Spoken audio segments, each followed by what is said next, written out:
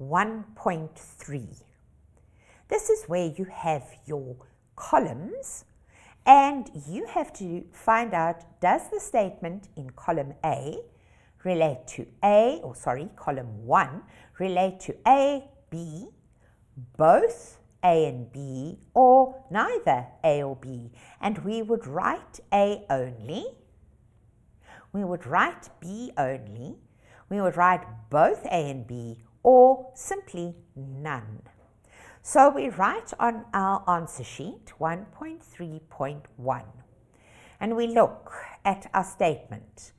Type of evolution characterized by long periods of little or no change, alternating with short periods of rapid change.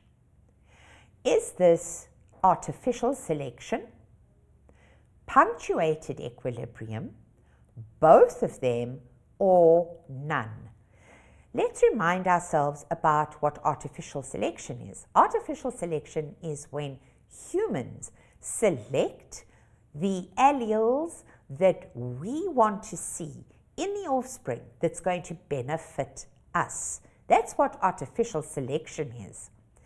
When we're talking about punctuated equilibrium, we're saying that species undergo periods of stasis where they are relatively unchanging, and then something happens in the environment to cause rapid change, and we might even end up with a different species. Then we undergo a period of stasis and then rapid change, and so on. And this is called punctuated equilibrium. We've got periods of equilibrium or no change, punctuated or broken by periods of rapid change.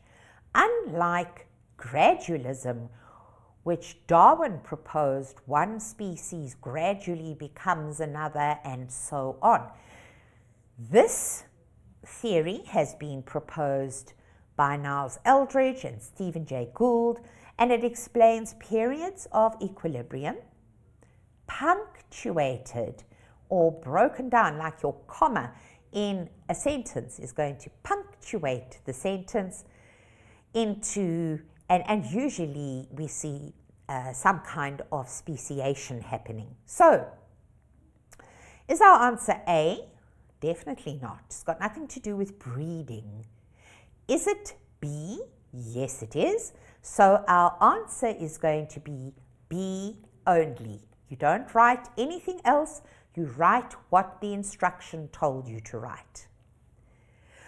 A plant with white flowers that is crossed with a plant with red flowers and produces offspring with pink flowers. Is that incomplete dominance or complete dominance? Let's look at what we're talking about. A white flower or plant with white phenotype being crossed with a plant with red phenotype produces a blend. When we see a blend of the characteristics, we're looking at incomplete dominance. Always look to the heterozygote. If in the heterozygote we use the same letters of the alphabet and we always see one of the alleles masking the other, then we've got dominance and recessiveness, and we call that complete dominance. We can also have a situation called codominance, where both of the alleles are equally dominant, and so we'll see patches of white and patches of red, and that is called codominance. But when we have a blending, we're looking at incomplete dominance.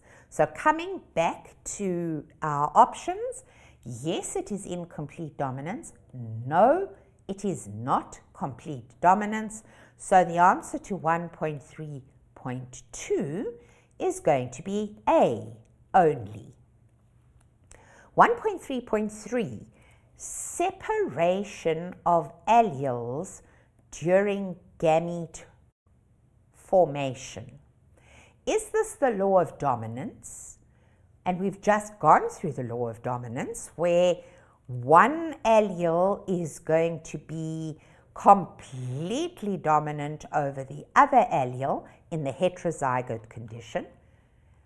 Or is it going to be the principle of segregation where our alleles, the two homologous chromosomes with the alleles, are going to segregate or separate into two different gametes? And that is the principle or the law of segregation. Let's move on now.